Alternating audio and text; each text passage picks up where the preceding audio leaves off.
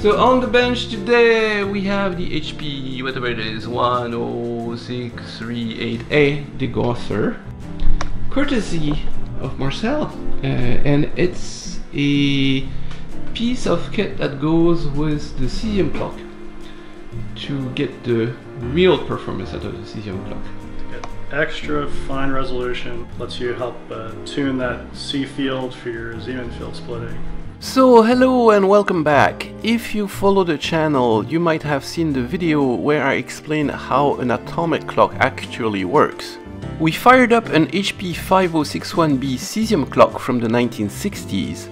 It was famously used for the first direct confirmation of the dilation of time effect, as predicted by Albert Einstein's relativity theory. As the explanation of the clock was getting more and more complicated, I left out the C field and its prominent adjustment button, which looks like a miniature clock with a black face and white hands in the middle of the control panel. But it's not a clock, it's a precision adjustment knob. The C field is a small magnetic field inside the cesium tube, which adjustment is quite delicate and quite important. It is needed to extract the ultimate precision from our clock.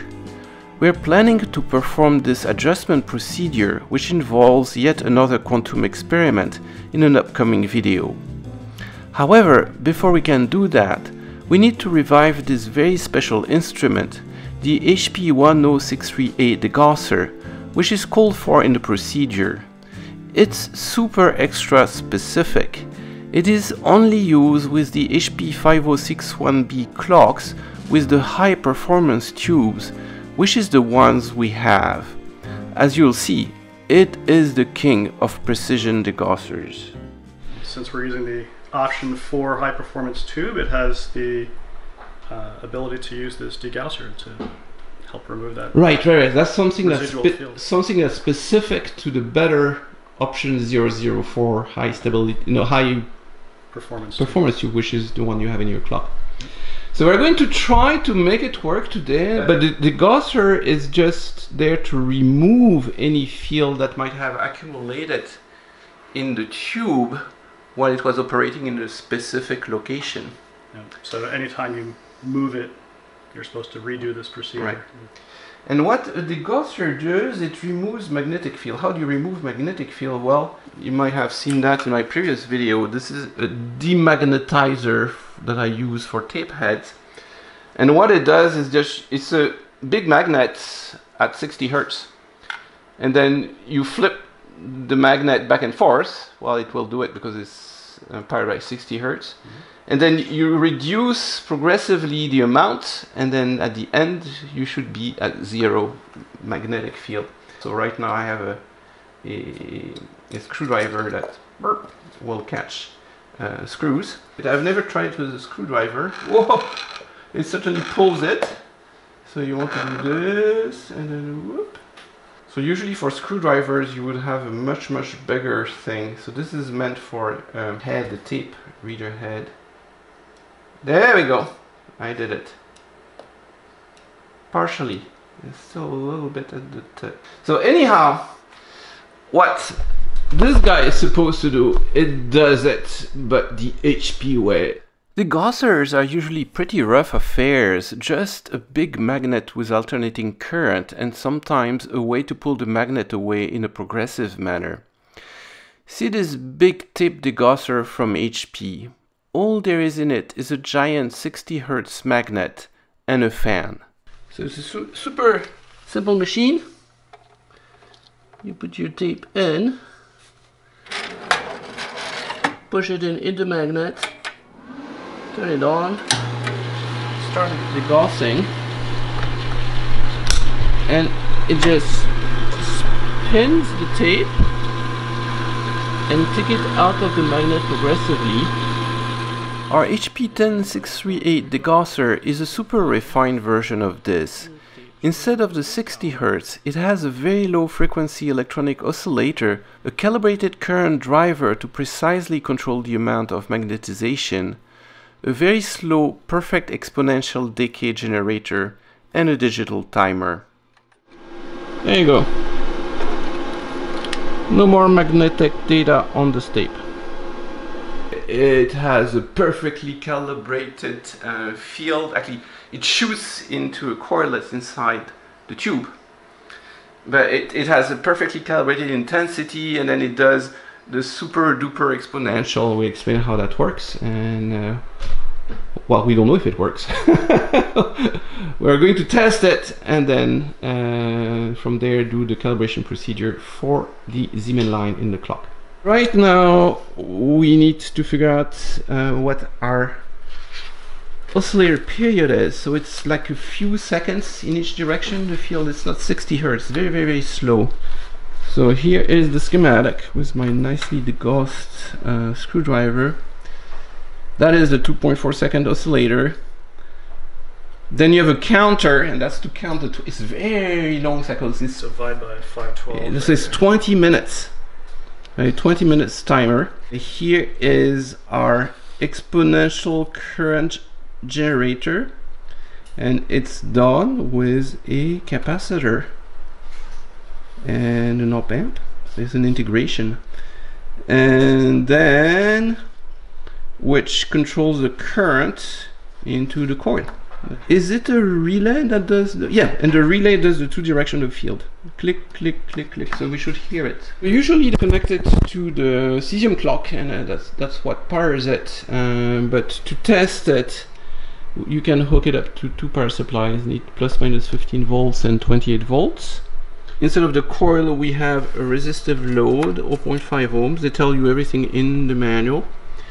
And then we are looking at pin 6 of this guy, which is this, which should be our 2.4 second oscillator. The HP manual goes sort of crazy on how to check this already over-engineered Degausser. It calls for a digital counter timer, a DVM, and a chart recorder. I have pseudo-modern HP equivalents for the counter and the DVM, but for the chart recorder, I have the real 1960s thing. The HP 7132A dual pen strip chart recorder. Oh boy, what a good excuse to geek out checking vintage HP gear with more vintage HP gear. And then they tell you to use a counter to do that. So super precise measurement, and then in the manual it tells you, well, you know, if it's between 2.4 and 2.8, it's good. So you do all that complicated super precise stuff for absolutely no reason, but this is the way. This is the HP way. And well, you know what, Marcel, good news, your box works, actually the oscillator, so we see it. Yep. 2.75 seconds, so it's just within spec. In the revised 2.8 second specs. So it's a little leisurely. This is one of the oldest units out there. This is very early serial number, so it's probably a little tired by now, but still working. We can make it perfect. We can adjust the resistor if you want. It's within specs, I think. Within spec. All right. We should leave it. Okay, 2.75 seconds. Now they want us to measure one of the pins of the divider that toggles every 17 to 22 seconds. So here, you can get the other one. It's at 0. It's clicking.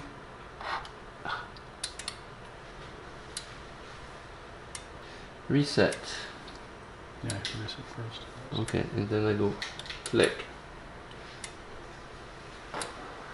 I don't see it gating. We want A plus and B minus. There. They just lit. Yeah, it did. The gate is on. So give it another 12 seconds. Oh, because it might have a very long period. Yeah. There we go. 22. Whoa. Yeah, we're right on the money. 22 seconds. Okay, well, we could have measured it with a stopwatch, but we did it with the counter. I didn't know it could count such long intervals, so I learned something. All right, so far so good. So now there is a freaking old op amp that does the exponential, and it has to be trimmed to 0, like all the older op amp is at offset. So in order to do that, we need to short the big cap, that's the one that does the exponential. And that's to make sure that at the end of the exponential there is absolutely no field, right? That's the op-amp that controls the current in the quartz. Endpoint. Okay, so we have to remove the side panel and access the freaking thing.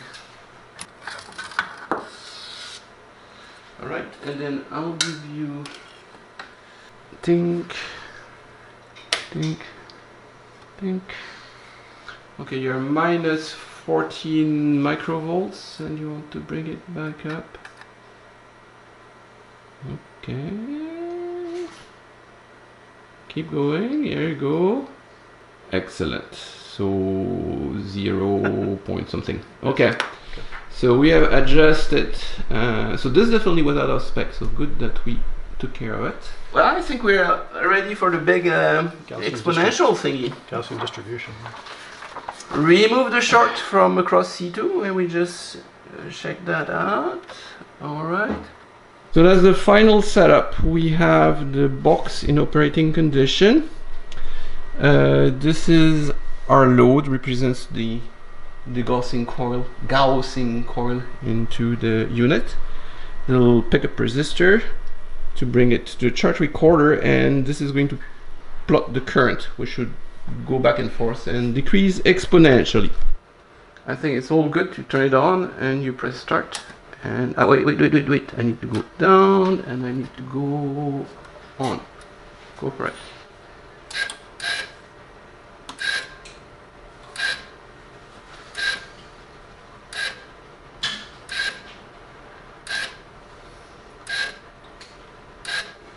We can already see our nice Yeah, decay it's function. exponentially decaying.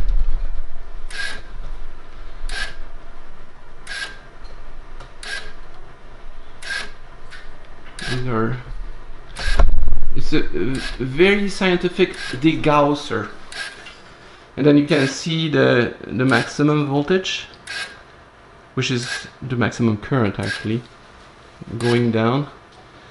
And I think they have a spec on how low it has to go after a certain number of minutes.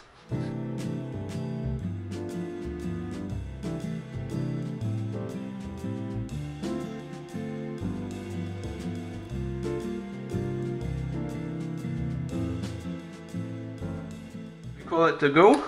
Looks good. Alright. Okay, we have that. Okay, what don't we do the other curve right here? Alright. Okay, so that will be our next curve. And the next curve is the low, so we have to recalibrate this a little bit off camera. Okay, so are you on the low setting? Yeah, okay, hold on. I need to get my paper going. Pen down. You go.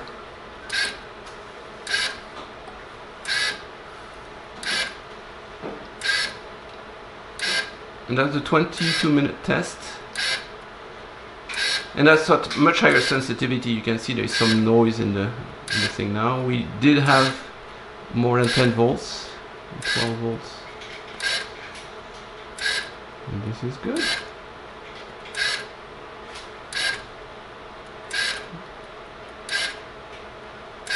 Okay, so now I just have to hope that I have enough battery to last for 20 minutes.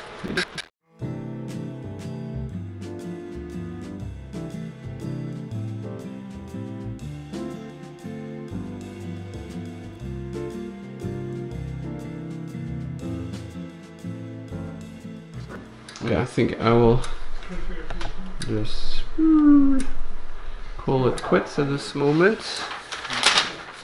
It will turn off automatically after it's 20 minutes, but I think we have it tuned perfectly where it goes to vanishing small voltage, so we're tuning it good. So that's the high, and that's the low degaussing. It's going to be the Gauss to perfection. Alright. Alright, we are very proud of our exponential plots that look like perfect California earthquakes. Next step will be a lot more arduous, as we will embark on a quantum Z-man experiment to tune our clock C field to perfection.